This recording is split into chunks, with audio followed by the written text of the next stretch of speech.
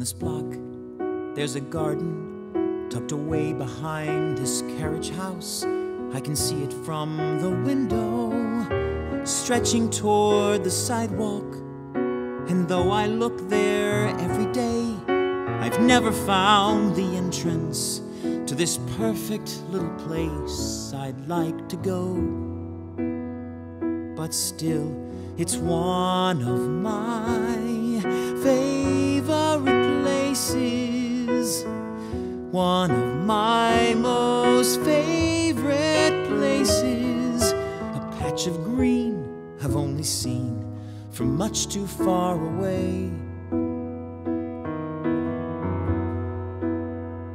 When I was 5 or 6, I started drawing crayon-colored pictures of a magic land that floated high above the treetops. And every night I'd fall asleep and dream that I could fly there, that I'd built this floating kingdom in the sky.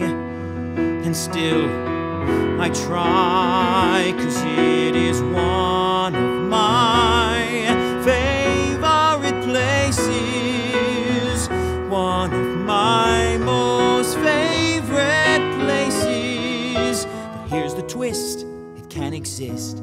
So why do I keep thinking that it does? All my life I've imagined all these places, sketching each and every blueprint in my mind.